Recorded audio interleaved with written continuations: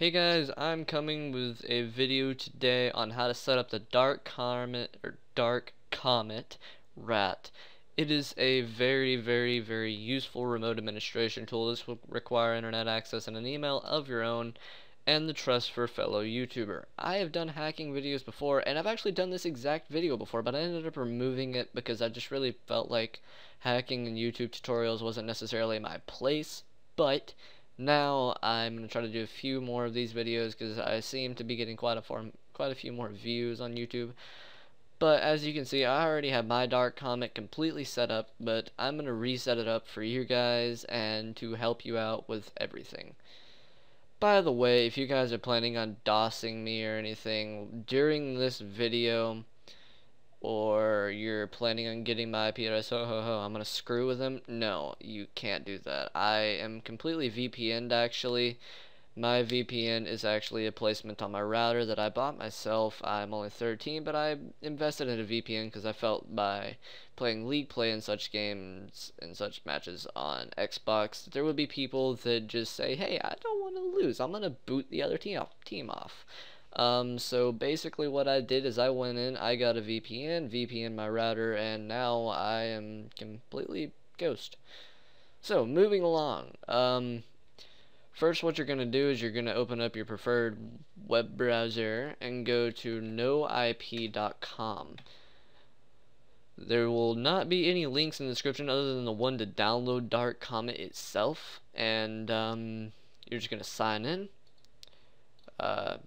Sign in with whatever you want to sign into.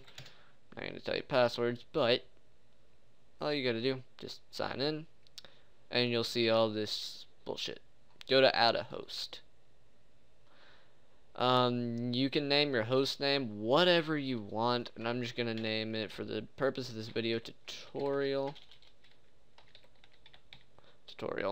Now over here you can really make it whatever you want, but mine fucking hated me, so mine ended up working when I tried zapto.org, and leave everything else normal. Click add host. Well, never mind. Just name it whatever the fuck you want. Go to add host. Doesn't really matter. But your name exceeds character limit. You know what? I'm gonna pause the video. I'm gonna create one. You get the point. You know what to do. I'll be right back. Alright. Now, I think, yep, there we go. Purple penis pancakes and zapdo.org. We are completely good on this bullshit. That's my original one. Yes, Danny was with me when I made that, because I made it for a computer that I actually let her alone. But, yes, go ahead and copy your URL or your DNS, whatever you want to call it. Copy that and just kind of leave that copied for a bit. Now what you're going to do is over here you're going to click download client, and it'll take you to a download page, and just click download now. I already have it. And once you've downloaded it, locate the file and open it, and it'll be like Dark Comet DUC. But you won't be logged in. You will have to log in whenever you get the chance, and it'll actually prompt you with this page, and just log in with your normal noip.com sign in. And once you get on, if there's no checks by these two, you will have to work with that. Click edit hosts over here. Click on whichever one you're using. I'm going to unclick this. Show only selected hosts. If you want to do that, you can, but I'm going to be using this for the sake of this video. Press save, click refresh now just for safety issues, and just minimize that. We don't need that right now. Now you're going to go to your router homepage. I already know my router login and everything because I actually made it myself, but I'm going to pause the video real quick because I actually just got a text, and I'm going to check that because I really don't want to extend this video too much longer, so I will be right back. Alright, clearly I just get a text and I had to pause the video. This is right where we left off. Now you're going to go over to wherever your port forwarding or network settings. It would normally be under like gaming and something, or gaming control or something, or advanced. Mine's under advanced. You're going to go over here to port forwarding. Once under port forwarding, you're going to just port forward the 1604 port, which would be description, make that Dark Comet. Local IP. I'm going to show you how to find your local IP. You're going to open up command prompt real quick, and you're going to type in IP config. and it'll pop up a bunch of stuff like this, and you're just gonna see your IPv4 subnet mask and default gateway and your IPv6, which is all those except for your IPv4, fucking useless. Where it says 192, 168, or whatever, yours will be different than mine. And for those of you on Xbox that say, hey, I'm gonna boot you offline, and someone says, hey, I have your IP address or something, and if you go and you're like, oh, no you don't, and you go to your Xbox and you say, hey, what's my IP, and they read you out a number, and it's not this number, you can boot this offline as much as you want, and you will not boot a soul in the internet offline, because this is nothing more than an IPv4 address. Cannot be booted offline, cannot be DOSed. I mean, you can dox it all you fucking want, but it's gonna do not shit. But moving along, so just put 1604. 1604 is the public and local port. You might have to put a UDP and TCP ports. Just depends on what router brand you have. Normally the password will be password, admin, whatever. But just click add. I already have mine port for it, as you can see down here. And what you can do is, mine really never did work with this, but you can go to something called canyouseeme.com. I'm not going to have a link to this, but, well, it's actually fucking .org. I always have this issue, but you get my point. You're going to just be taken right here, and you can read all this stuff if you want to learn anything, and press check port. And mine does this all the time, but mainly it's because you have to have Dark Comet opened.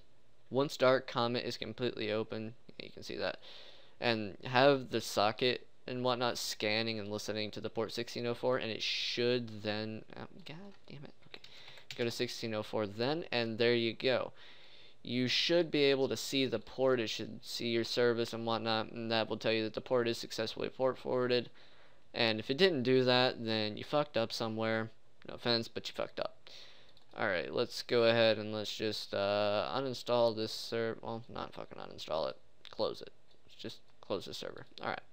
You're going to go to Server Module, Full Editor Expert. Once you're here, you're going to see all this bullshit. None of this bullshit matters. Alright. Click random a bunch of times. You can sit there and click it all day. It doesn't really fucking matter. Right down here, if you're going to use cryptors or anything, use this. If you're going to do anything like that, just use that. Network settings, this is where your IP, NoIp stuff comes in. Where it says IP DNS, that's where you're going to paste your, your DNS that you made on NoIp. And mine was purple penis pancakes. You're going to click that, and that shows a little green arrow. That is apparently very good. You will need to click start the stub with Windows. Basically, if you don't click that, that means they turn off their computer and turn it back on. They will no longer be infected by your remote administration tool. You're going to click app. You can either click app or you can click temp. Don't recommend anything that's very easy to find, like desktop or start or whatever, because if you put it in start, it'll just bam, it's right there. But you can put it in hidden and hidden. I would recommend that completely. And the persistent installation, that would be very useful for someone that's really wanting to fuck with somebody. And melt file after execution basically means it'll start whenever their computer starts, but they won't be able to find the file unless they dead out search for it. So you're really gonna have to tell them where it is for them to find it. Here's where whenever they launch it, it will disable all this shit. What you're gonna need to do is click those, that, and that. Click all of those. Do not disable Task Manager or Registry, because that basically gives it away. Hey, you're infected. You have a virus. You need to probably have your computer checked out.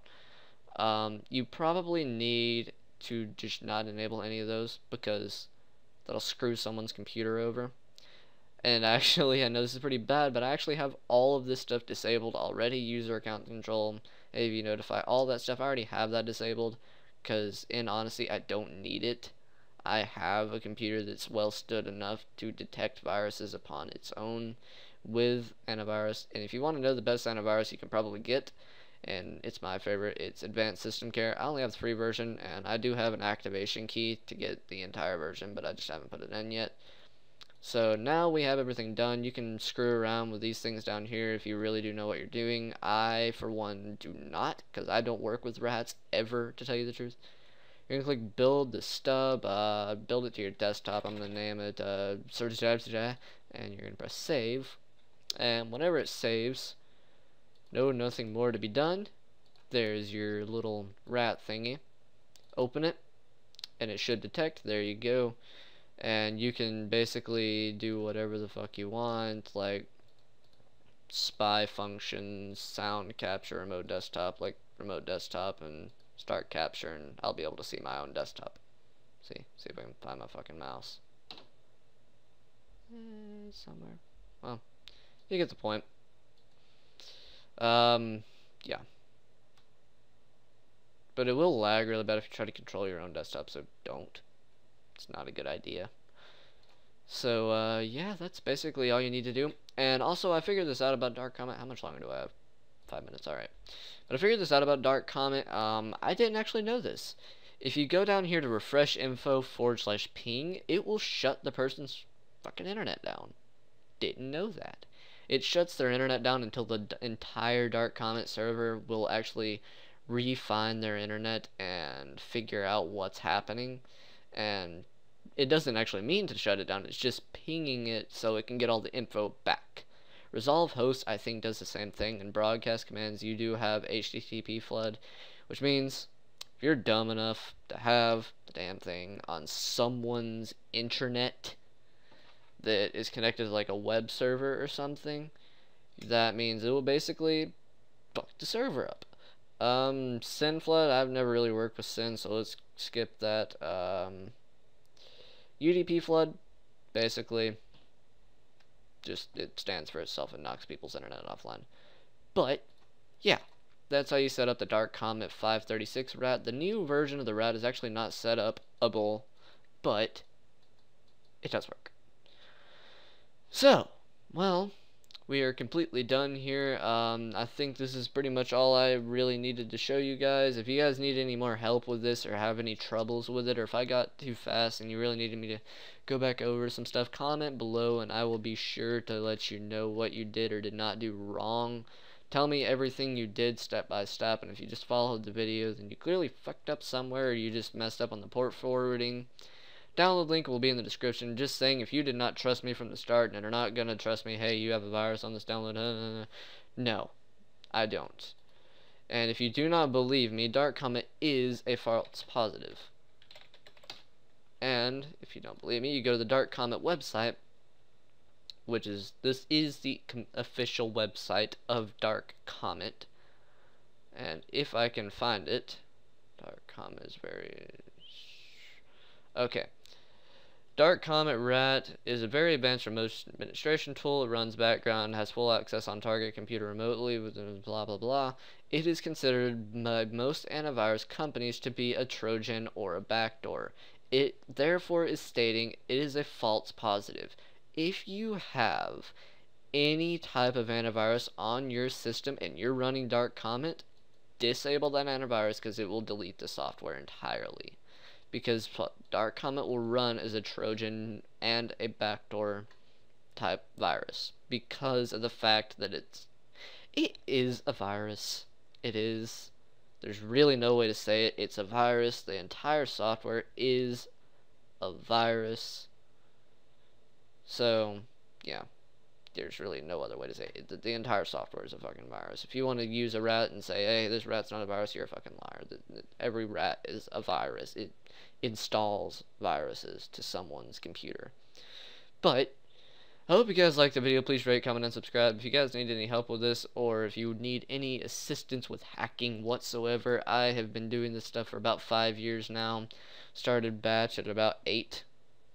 No, not 8, about 6, 7. And programming now, I'm learning Ruby, Perl, and I'm starting on Python a little bit. And yeah, well, I hope you guys liked it. Please rate, comment, and subscribe, and I'll talk to all of you later. Next video, by the way, will be my top 10 dubsteps. If you want to see a little bit of a preview here, this is the video so far. I'm still editing it, but yeah, hope you guys liked it. See you later.